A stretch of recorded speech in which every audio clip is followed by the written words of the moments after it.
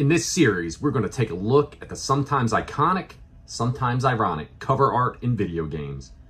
A quick look at the designers, artists, and elements that had us back in the day saving up our allowances and begging our parents for a new video game. Behind the cover.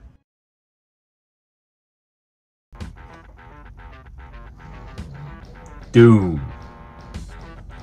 Doom is a video game developed by id Software for PC, released in 1993, and ported to various home consoles for years after. In the game, players assume the role of a space marine, fighting their way through hordes of invading demons from hell. Doom is recognized as one of the games that pioneered the first-person shooter genre, along with Wolfenstein 3D.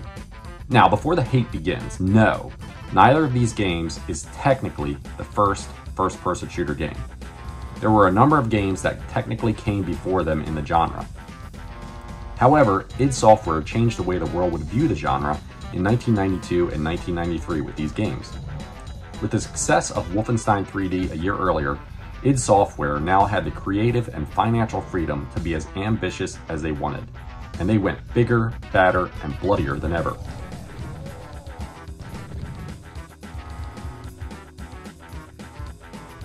As the game began to near completion, even with all the internal drama and controversy at id over the game's design and story, the company knew they had a hit on their hands.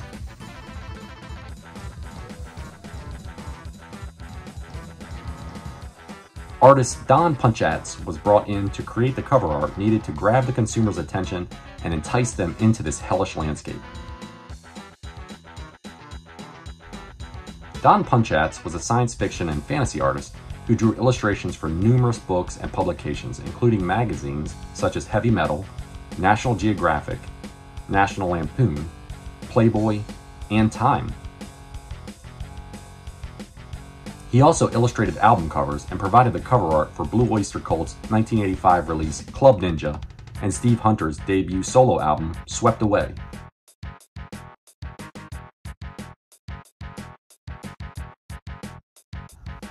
He also produced cover art for books by Harlan Ellison, Isaac Asimov, and many others.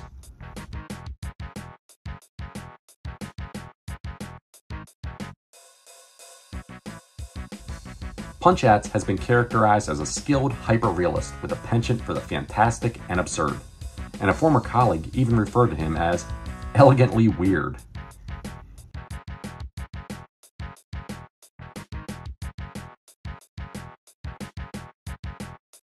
According to game designer and id co-founder John Romero, when Punchatz arrived at id Software's Dallas area offices in 1993 with a professional camera crew along with a male model in tow, id staffers were on hand to direct the photo shoot, and it was meant to frame the lead portion of the cover that Punchatz would eventually create. The male model grabbed a plasma gun toy and started posing shirtless. Don asked us for suggestions, so I started telling him that the Marine was going to be attacked by an infinite amount of demons, Romero wrote. It would be cool if he was on the hill and firing down into them. The model was holding the gun in various positions and none of them were interesting to me. After about 10 minutes of unsatisfying model poses, Romero says that he decided to rip his shirt off, take the gun, and pose as Doom's cover Marine.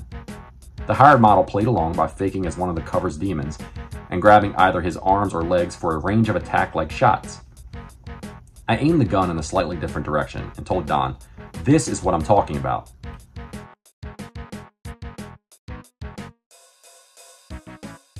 The winning shot resembled the arm grab image seen in the now famous cover illustration. An interesting side note to this story is that Punchatz famously accepted a flat fee for producing the cover art of Doom instead of the cut of the profits he had been offered by id Software. Mind you, the original Doom sold 3.5 million physical copies and another 1.15 million shareware copies from its 1993 release through 1999. Punchatz later reflected on the decision by saying, "So how was I to know this thing called Doom would make a jillion smackers?"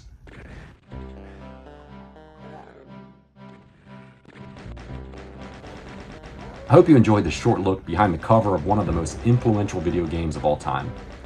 The legacy created by id Software with Doom is one of the industry's most interesting success stories.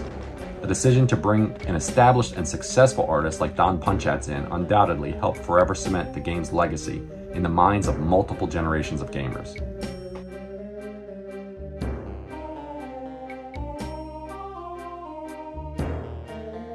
Until next time, you guys, take care of yourself.